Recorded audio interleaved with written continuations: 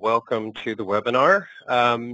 We have a lot of information to go through today, and I hope you'll find it interesting.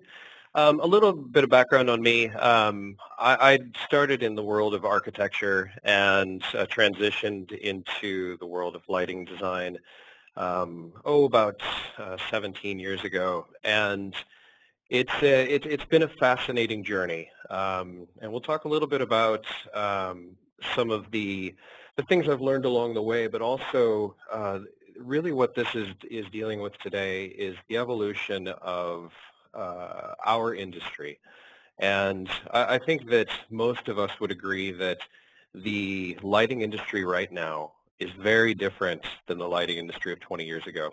And there are a lot of forces that are driving us today that are allowing us to do things that we have never done before, but also putting us in more of a central role in the design process.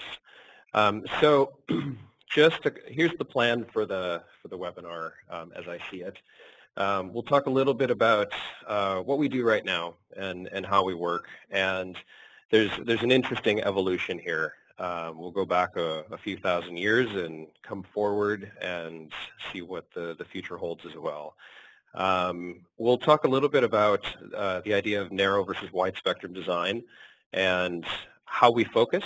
Is our focus in the narrow band, or can we go beyond that? What are the forces that move us? What are our pets? So that's the people, energy, and technology systems that are out there.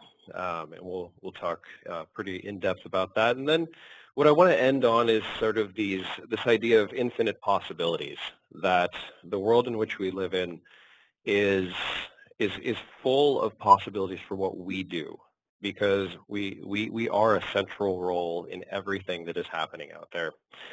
So with that, we will move on.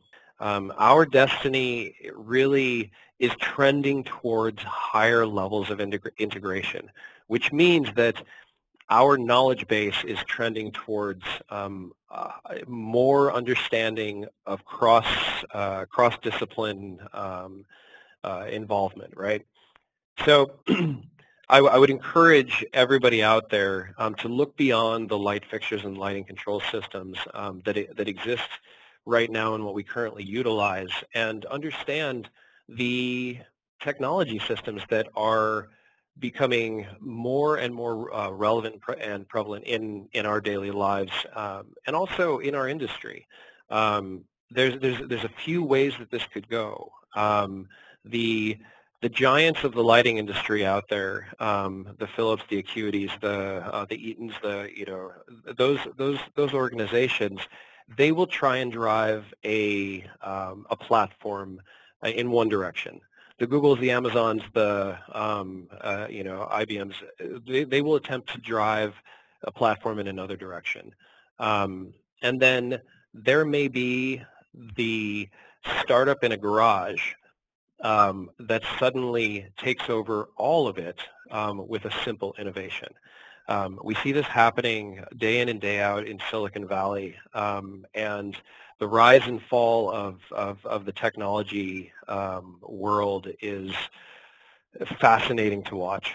But we have to understand how that fits into our destiny as lighting designers and how we can utilize it better and take advantage of it to give back to the clients that we have and create more humanistic environments without being overcome by the draw of just putting more technology into a building.